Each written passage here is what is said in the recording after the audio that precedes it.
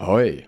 Just as I was about to post a completely different video today, New World dropped a ton of information on us about the Flail. A lot of stuff that we haven't heard yet. Super interesting, super exciting, especially because there are some new mechanics here that I'm really looking forward to. First of all, the devs confirmed that the Flail in fact has healing. They said it's partly a tank and partly a healer weapon, so absolutely a paladin playstyle.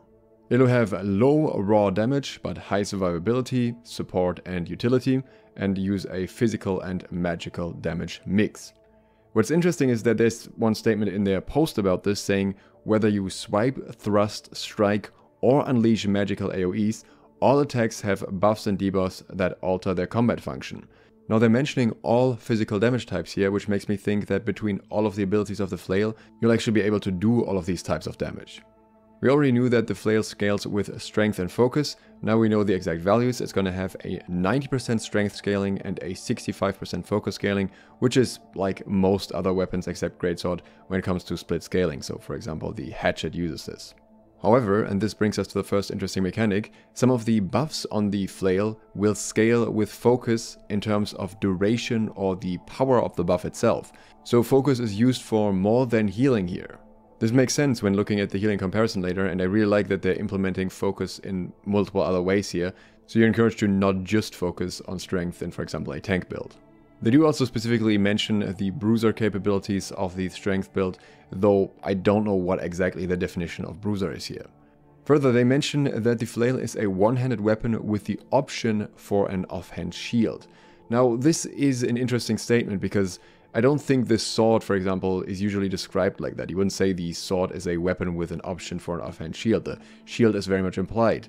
And this is at least in part because some of the abilities require the shield, and also because the shield gives you so many more extra effects on top of attribute points. It also has 3 extra perks, so you're sacrificing too much not using that.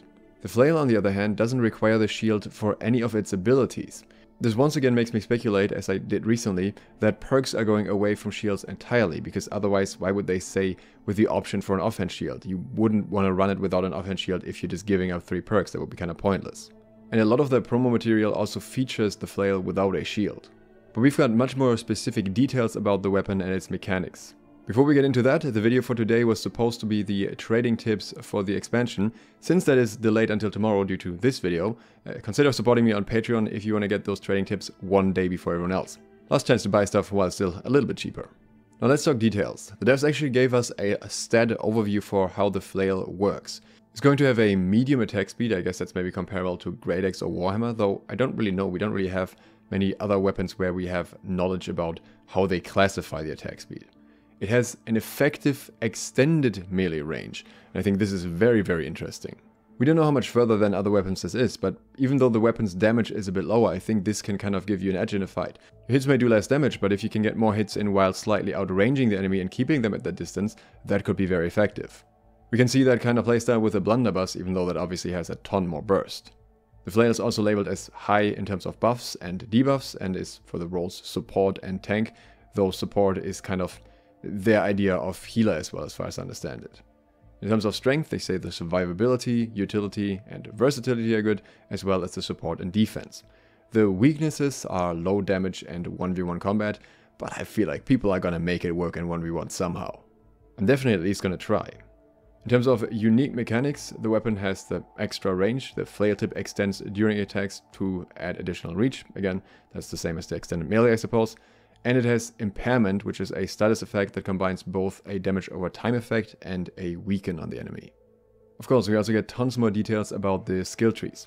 The left tree is going to be the Cleric tree, which is mainly healing and support via buffing and debuffing. The right tree is Bastion, which is focused on defensiveness and tanking, buffing your allies, giving them more defense and increasing your own survivability. The post mentions most abilities feature support-focused attack upgrades, so solo players can potentially forego these skills to better spec themselves out for their own survival. And now we're getting to what may be my favorite part about the Flail, even though I like a lot of different things about the Flail. The Flail has a changing passive based on the shield type you use. We speculated about this the other day in my shield changes video, but we know what they do now. So, the round shield will, for some abilities, just provide you with more damage, nothing all too surprising there. The Tower Shield will give you defense or grit, though this was said in a way that made me think maybe they just meant grit as in tenacity and not actually the grit effect, but I'm hoping it's actually the grit effect. But the absolute winner here, and the one that I'm super excited for, is the Kite Shield. I said maybe they will make the Kite Shield viable, and I think they will. One of the abilities will have a stagger, but only if you're using a Kite Shield. And with a small amount of detective work, we can likely find out which one that is. Because one of the abilities that has the 3 shield icons is Barrage, and Barrage already has a stagger on it, so it wouldn't really make sense for it to add a stagger. That is, of course, unless this stagger is added during the dashing portion. The other ability with the 3 shield icon, however, Arcane Smite, does not come with a stagger by default, so to me it seems very likely that this just adds a stagger through this particular attack. A mini leap with 130% AoE damage plus a dot plus a weaken and then a stagger on top of that sounds pretty potent to me. If you're enjoying the video so far, consider subscribing and clicking the bell. We'll get back to more ability details in a second, but first let's quickly look at the comparison to other weapons, because I thought that was quite interesting. The first comparison is with the Lifestaff. The Flail is weaker in healing and range than the Lifestaff, about the same in DPS and buffing, which actually means it shouldn't be too bad in terms of DPS, because Lifestaff DPS is not completely miserable, even though it is not a DPS weapon, and it is stronger in terms of debuffing and melee, obviously. I think melee kind of implies crowd control here, because I think that's a very differentiating factor between the Lifestaff and the Flail. In comparison to the Void Gauntlet, the Flail is weaker when it comes to damage, range, and healing. Damage is no surprise because the Void Gauntlet can be quite damage focused. Range, of course, the ranged version, if you're not using Void Blade, is longer always. Healing is interesting though. Obviously the Void Gauntlet usually heals less than a Lifestaff, and the Flail will heal less than that. So healing is going to be a factor still, but it's definitely not the highest priority, which explains why focus also scales with other things on the Flail. The weapons are about the same in buffing and debuffing, very interesting considering just how good the Void Gauntlet is at those things. And the Flail is stronger in terms of crowd control and survivability. Survivability, no surprise, especially from the shield, but the crowd control part is interesting because I think that Scream is still one of the better crowd controls in the game. Compared to the Sword and Shield, we have fewer defensive actions, and resulting from that also weaker tanking, and we have lower DPS, which is not surprising because SNS can pull pretty good DPS. In terms of buffing and support, it's roughly the same, but the Flail has more utility and more ally support than the Sword and Shield. And I would say Sword and Shield is pretty good at that, especially when you consider that even to this day you will have some SNS tanks in war just sitting on point, holding blocks. So if the Flail can outclass that, the damage reduction that you get from that, that's going to be very strong, and we'll look at the effects a little bit later. They're also comparing it to the Hatchet, I'm not sure why, but the Flail is weaker in terms of DPS speed, they're about the same in terms of self-buffing, and it's stronger at supporting. No surprises there really. Probably also stronger at CC. The article also talks about suggested weapon pairings. Of course, the Flail and Lifestaff is one of them, for focus and support-based weapons, just healing your group, survival, and general supporting and healing. Kinda similar to Lifestaff and Void Gauntlet. Secondary is the Flail and the Void Gauntlet. Focused and support-based weapon, you can lean into the healing and support aspect or utilize the Void Gauntlet's damaging abilities for a more versatile combination of damage and support. This is interesting to me because I think the scaling kind of makes this a little bit difficult, since both are secondary scaling with focus and their damage doesn't typically scale with focus, but rather the utility. So I guess you'd make an in-primary focus secondary build with con, and the Flail would just be used for CC and disruption and buffs, and not so much to actually do any damage at all, and you just wouldn't put any points in strength. And maybe you put an int gem in the Flail, but I'm not sure what that would do for the focus effects. So yeah, I think this is a bit of an odd one, but I'm sure it'll work out somehow, especially if you're just focusing on buffing and debuffing.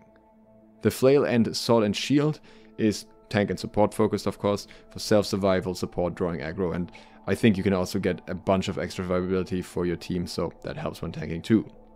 And then it's suggested to pair the Flail with strength scaling weapons, Warhammer, Great Axe, Hatchet or Greatsword, as an off-tank or DPS. This combination is used as a secondary on damage focused build to add some survivability and buffing and support. I think this is what's going to be most interesting for me. I'm especially curious what happens if you run a Great Axe primary and then use the Flail as a secondary to basically further CC people if you catch them in a graph well, for example. I also think the combination with a Warhammer or Greatsword could be super fun. We've talked about the abilities in microscopic detail before. I will link my video about that at the end if you haven't seen it yet. So we're going to focus on the new stuff, the new details that we didn't know about. In the first ability, Arcane Smite, you strike the ground with an arcane force to deal damage to all targets around the point of impact. A lingering area of effect will inflict impairment to any remaining enemies. The updates here grant buffs and lifesteal, though the icons also look like there is cooldown reduction involved probably with the buffs, unless these are just placeholders. And again, based on what we know, I think this is likely the one where you get a stagger with the Kite Shield. Arcane Vortex is the spinny attack with multiple hits that also empowers your allies. The upgrades here grant healing and a cleanse. Absolutely not what I expected based on the icons. I thought this would have a root and a haste. Again, these could be placeholders, or there could just be more to it.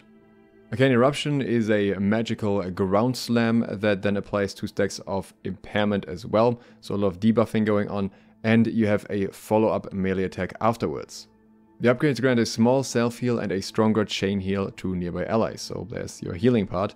And we can also see in the icons that there's likely some form of cooldown reduction, as well as some form of slow or cripple. In case you didn't know it yet, the capstone Better Together provides healing to yourself and allies if there are allies near you. But there is another notable passive that we get a mention of here, which is Leader of the Pack. When no allies are nearby, you will deal increased damage. When one or more allies are nearby, they will deal additional damage. I can already see someone playing Flail as a damage build and getting annoyed at their teammates for getting close and stealing their buff.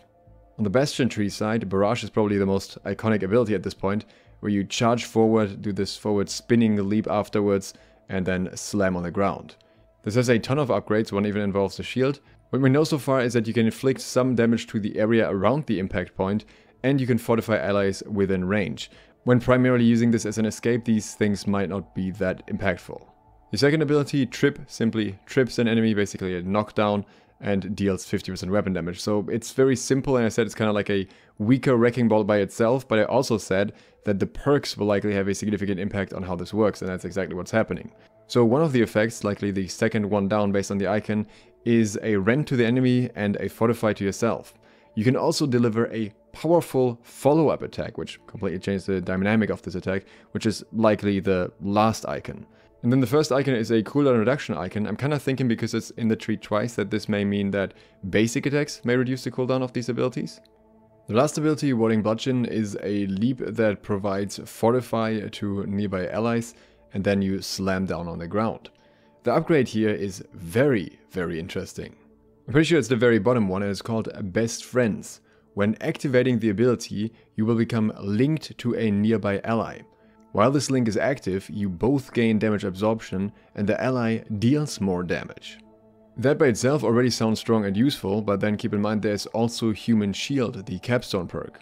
This also links you with an ally when you hit an enemy with an ability, which goes perfectly together with the Warding Bludgeon attack. And in this case, the ally will only take 50% of the incoming damage, and you get 35% damage transferred. So the damage is overall reduced, you get a smaller portion of that, but that's on top of the other link effect, so damage reduction between you is just going to be absolutely massive. It's not the consistent kind of reduction that Sword and Shield has, but it's a lot more useful in emergency situations when you can get massive reductions all at once. Another notable passive here is Vital Suppressant, which while above 50% health reduces the damage taken, and below 50% health decreases the block stamina damage taken. Once again, extremely useful in emergency situations. There's some crazy, especially team play potential with the Flail, and I'm really curious to see how that will play out. It also seems like we may be getting the PTR this week, just based on the fact that the next video that they announced at the end of the video is the Q&A, the dev Q&A, which they previously specifically said will be after the PTR comes out. Consider subscribing and clicking the bell if you're interested in trading tips for the expansion, that's coming tomorrow, or expansion info in general. I cover everything that comes out in that regard. If you're interested in more details about the Flail abilities, I will link a video right here. If you'd like to support me further and get early trading tips, you can do so on my Patreon. Thanks to my patrons who already do that. I quickly want to show you some of the sound effects for the Flail at the end here, because I think they sound really nice, and they also have some nice visual effects. Thank you for watching. Duke Sloth, out.